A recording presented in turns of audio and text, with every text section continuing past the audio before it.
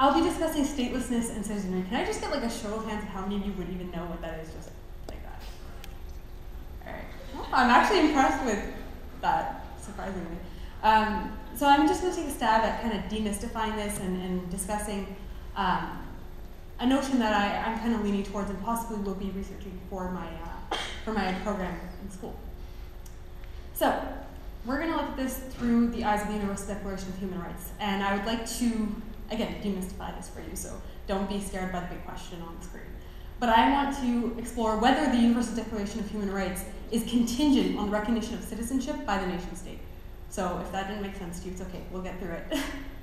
So essentially, what I'm going to look at here is the Universal Declaration of Human Rights. Essentially, there in the preamble, it's everyone has these inalienable rights, and they should be protected by the rule of law. Pretty standard things to look at. However, if everyone is kind of, and I was pointing there, I should probably move. So how are these things possible? How are these international organizations possible? It's possible through member states getting together and agreeing to pledge themselves to these things. However, a sovereign state has the right to choose who they want their citizens to be. So for example, say I immigrated to Canada and they're like, well, we don't want you to be Canadian, sorry. They have every right to tell me, well, you're not Canadian. So if the state has the right to decide who their citizens are, and they do, essentially their pledge is strictly for their citizens, the people they agree to give citizenship to. So what happens to the people who don't have citizenship? What happens to them? They have no host nation protecting their rights. So let's take a look at that a little more in depth. We're going to focus on Article 15 of the Universal Declaration of Human Rights, and we're going to look at the fact that everyone has the right to a nationality, and that no one shall be arbitrarily deprived of their nationality or denied the right to change it. So I'm going to take a second here and define what a stateless person is. So a stateless individual is someone who, hands down, just does not have access to their citizenship rights. Now, that might seem kind of simple to look at, but then again, access to education, to healthcare, to death certificates, birth certificates are often contingent on having citizenship. So you can see how that can become problematic. So while this is an issue that spans continents, I'm going to take a look more centered on the region of Kuwait, which is where my family's from, so I have a little more of a personal connection there. And we'll take a quick look at Burma, which many of you may or may not know about. But we'll start here in Kuwait. So essentially, Kuwait used to be this, no one knows about it. Actually, the country is a little bit bigger than Ottawa, so that gives you, it's pretty small. However, before oil became the big thing, and there's a lot of oil there, it is now the 9th richest country in the world, went from being a speck of nothing to the 9th richest country in the world. However, at the time when it wasn't a region of importance, there were the sea people and the desert people. So the desert people are known as the Bedouin. So these sea people had two jobs. They were fishermen, and they extracted minerals from the sea. And they had plenty of money, and they were trading with India at the time. It was British India. Whereas the Bedouin, the desert people, they were really just shepherds, and they were very poor. So keep that in mind for this.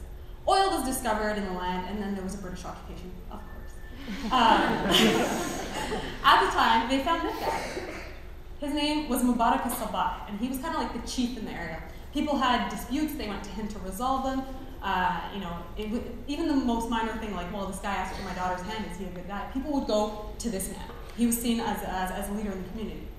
So the British, obviously seeing this, invested their time into Mubarak al-Sabah and his family, so we'll just call them the Sabah family. Essentially, the money started pouring in through the Sabah, and it was redistributed into the community. Trust was gained, and he was seen even more influential and more powerful. So in 1961, when Kuwait gained its independence, like a few years before, while the money was pouring in from, specifically from the British, but also America helped out there. They put in an American hospital that's actually still standing, which is pretty cool to see. However, they helped the Sabah family build institutions that would start off with the government. And so these ministries were built, and then hospitals and schools, everything was built in the region, which was before just kind of a desert and a seaside. So anyways, moving forward there, that was 1961. They gained independence.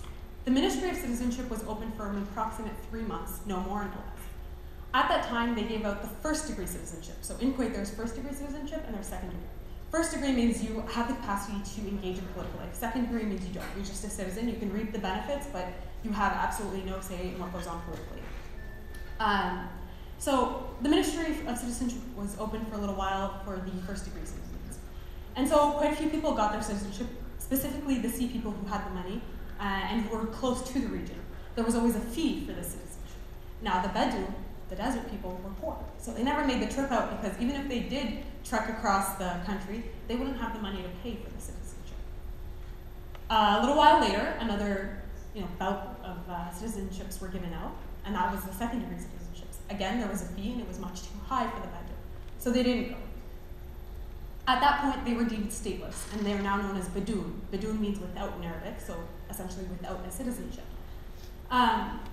So let's say the first 20 years, it didn't affect them. They were still able to engage in trade. They were still able to access free healthcare, free education, the whole deal. Looking at today, let's say it started around after the first Gulf War. At that point, there was huge economic disparity between the two groups. There was a social caste system put in place, which you can even see today if you go to the Middle East, specifically regions like Kuwait that are very rich. The social caste systems are actually very sad to see. But so once that all came about to be, and the Bedouin began to stand up for their rights, and this is our ancestral ground, and all they did, they had no right to education, they had no right to public health care. Currently today, if you are a Bedouin in the area, you will not be given a birth certificate nor a death certificate. You will not have your license, like a driver's license, a simple driver's license, that won't be issued to you.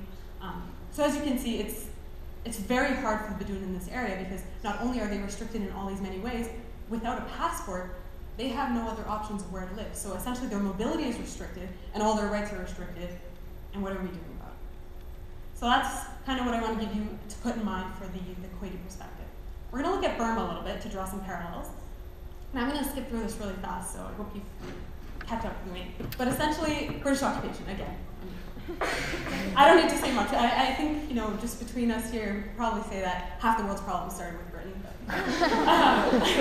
So they brought in Indian administrators, and that they were the ones who took over the Burma region. I believe Myanmar is now the politically correct word, but I'm going to stick with Burma, that's what I'm used to. But, so essentially, in Burma, there is a segregated population called the Rohingya. Now, the Rohingya are a Muslim majority population, and also that works into another reason why they're discriminated against and segregated. So when Burma gained its independence, they rejected these people, and they lived in the Arakan region here. But you can see there's a line going up here to Thailand, Malaysia, and Bangladesh. I thought that would have been more clear, but there you go. So the Arakan region is where the Rohingya generally are situated, and they're coined boat people because they flee to those three areas every time they need to avoid persecution. So how does the religious aspect pour into it? Well, Bangladesh is majority Muslim, and so for that reason they're often associated with Bangladesh. And what's going on today in Burma is that these Rohingya are being held in camps and tortured and being told the only way out is if you sign away your identity and self-identify as Bengali.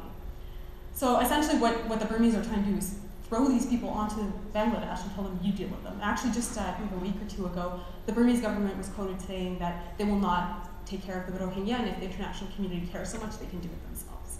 So that gives you a perspective of what's going on with stateless citizens. So, what does that mean for us, and what does that mean for the initial question? If we have essential, inalienable rights, what is the use of having them if we have no access or right to exercise them ourselves? At the end of the day, the international community, such as like the ICC, the ICJ, the International Criminal Court, and Court of Justice, things like that, you cannot go forward with a case if you don't have a host nation that will stand by you. And if you have no one recognizing your citizenship, you can't just be a citizen of the world. I mean, it would be ideal, but we don't have that. And so this is where all the issues come into play, because no one wants to do something for these stateless people. And then there's also political interest. I mean, in Kuwait, there's huge political interest in oil and in various institutions there, so no one's going to question their government. Whereas when you move on to Burma, there's absolutely no political interest, so everyone's just going to turn a blind eye because it's not our. What are we going to do? Why should we invest ourselves? And I know that seems kind of cynical to say, but I mean, we all have a view on politics. So essentially, all I wanted to do today was kind of inform you about what a stateless individual is, open your eyes to the fact that this isn't like they're illegal immigrants or refugees. On the contrary, refugees actually have their host nations protecting their rights and ensuring that, whereas stateless citizens are just kind of left to float across the world and completely dehumanized, and they're not seen as persons in front of law, whether domestic or international, just the same way that women were once not seen as persons. So who knows, maybe a couple of years from now we'll see how wrong that was, the same way we did with women. But as it stands, stateless people are not people under law.